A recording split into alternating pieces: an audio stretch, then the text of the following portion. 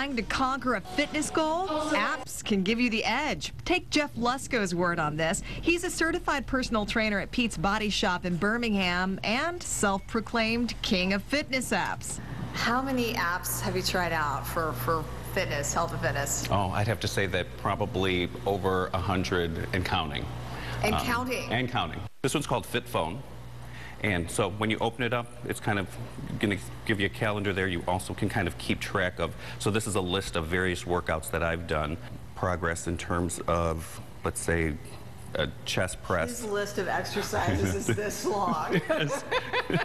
Gives you a little variety. This is one of the easiest ways, one of the best ways to be able to kind of have that little pocket coach with you. FitPhone's compatible with iPhone, iPod Touch, and the iPad and costs $4.99. It keeps track of strength training and logs cardio workouts.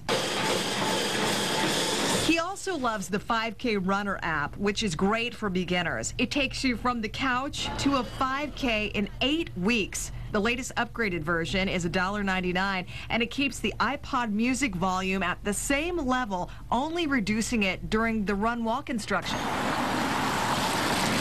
If your exercise takes you on the go, Lusko says iMap My Fitness is an excellent app for the Android, BlackBerry, and the iPhone. It has a built-in GPS to track your route. It logs your training, stores workouts, and shares your progress with your social media friends. Go.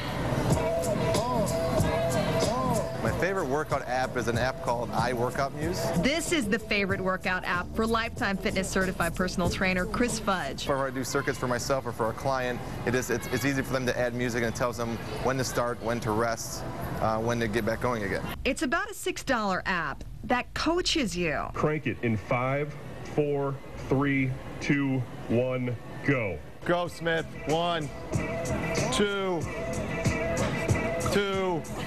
Come on, keep going. Keep going, keep going, keep going. Work, work, work. Powered up. Come on, press. Not to be outdone, Rachel Nash, a Lifetime Fitness personal trainer and Pilates instructor, says her #1 fitness app is Workout of the Day, or WOD. You compete against other people that also do the same workout as you, so you can either beat their record or your own record. Let's just pick one, random one. So, for example, Chelsea. She did 5 pull-ups, 10 push-ups, and 15 squats on the minute, every minute for 30 minutes. Did you want to try this? Game on. Pull-ups, squats, and push-ups. One more. There we go.